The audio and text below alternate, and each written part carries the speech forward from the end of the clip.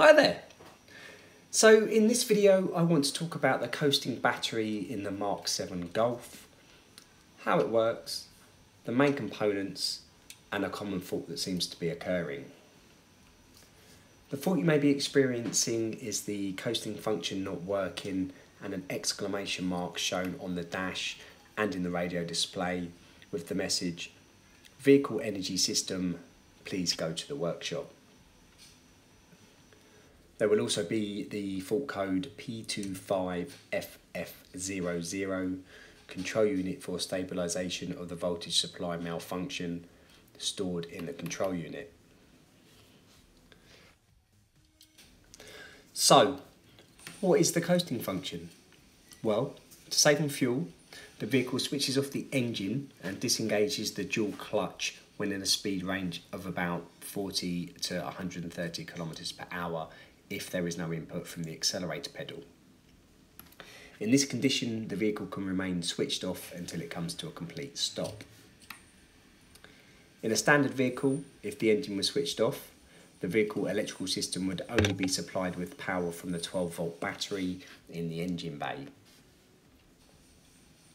For this reason, an additional battery has been installed to ensure safety-related systems such as the lighting, power steering and brake regulation continue to be reliably supplied with power.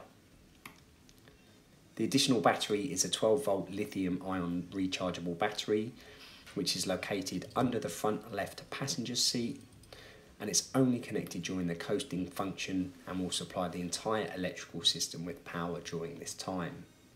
The original 12-volt engine battery will only be used again for the restarting of the engine if needed.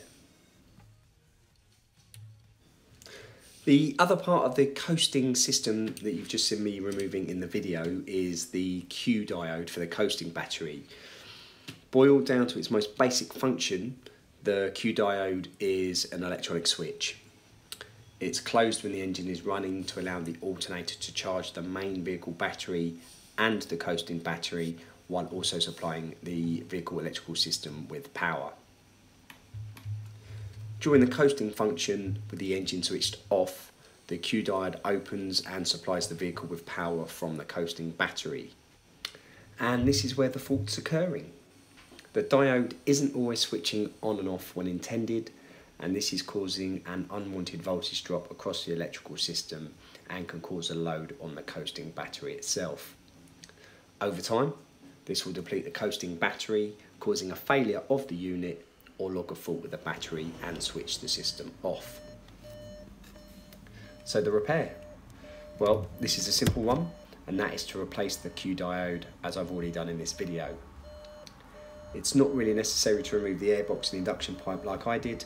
I've only done that so you can see the removal and fitting with a better view. Now, if you're lucky, you can fully charge the battery overnight and your coasting battery may recover. If not, and the fault is still static and we're not a race, you would also need to replace the coasting battery. As I said earlier, and you can see here, the battery is located under the front left passenger seat and is a simple procedure to replace. There's one bolt, 2 nuts and 2 connector plugs. And well, I'm talking from experience here, so please learn from my mistake and don't do this as well. You can just replace the coasting battery and the fault will erase. The vehicle will operate fine, but after a few weeks or months, the battery will fail again if you do not replace the Q Diode. And trust me, I've learnt this the hard way. So to very quickly recap, if you have the fault code I mentioned earlier, then replace the Q Diode. Charge your vehicle overnight, and if your batteries recover, you're fine and you can stop there. If you still have a static fault code and it will not erase, you will need to replace your coasting battery as well.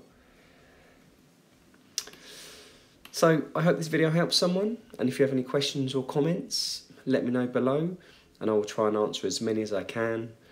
And thanks for watching, and I will see you next time.